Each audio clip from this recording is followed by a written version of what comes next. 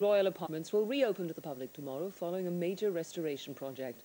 The rooms now appear as they would have done when King James VI returned to Scotland in 1617, following the union of the crowns 14 years earlier.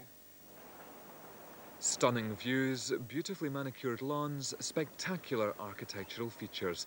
With the possible exception of Holyrood Palace, the royal apartments at Edinburgh Castle must be the capital's most exclusive address.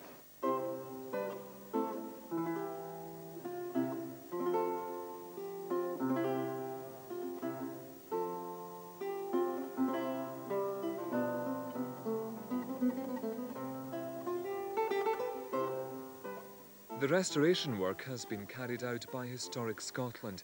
It's been based on painstaking research. We started looking at the archives about 5 years ago, and gradually we carried out a sort of archaeological detective investigation, looking at archives, looking at physical fragments, and looking at other castles where similar decoration was done, and gradually all the pieces fell together.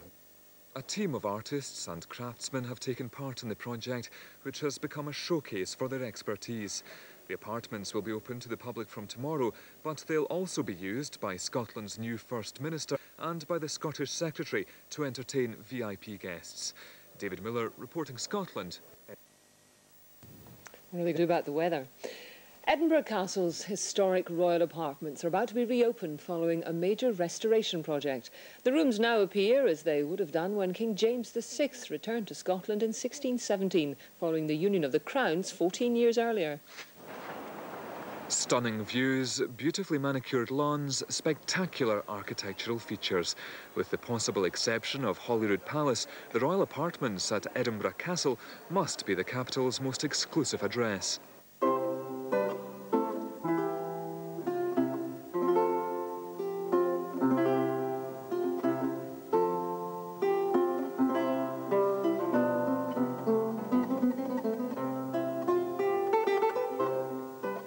The restoration work has been carried out by Historic Scotland.